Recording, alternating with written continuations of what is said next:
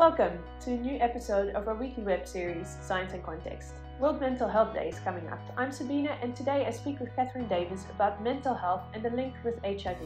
Katherine, can you explain a bit more about this link? Yep, so there's a two-way relationship. Mental health conditions are more common among people living with HIV than HIV-negative people.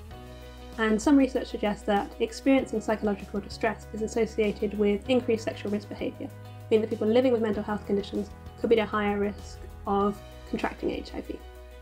At the same time, a range of biological, psychological, social and structural factors can increase the risk of mental health conditions for people living with HIV.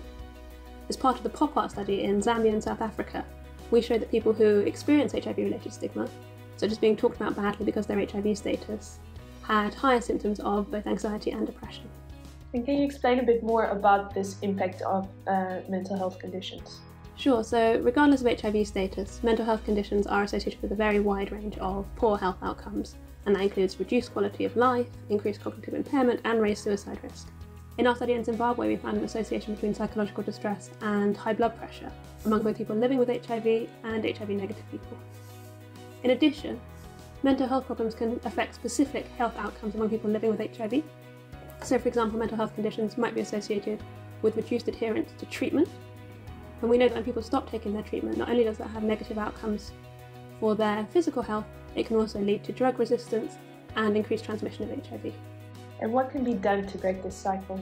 Testing and treatment are really at the heart of the HIV response, but this will not be enough on its own to close the mental health gap between people living with HIV and HIV-negative people. Integrating mental health and HIV services is key, and it's vital that the most affected people by HIV and by mental health conditions are involved with the development of these integrated services. This fits with the theme for World Mental Health Day, which is Make Mental Health and Wellbeing for All a Global Priority. Thank you so much for your time.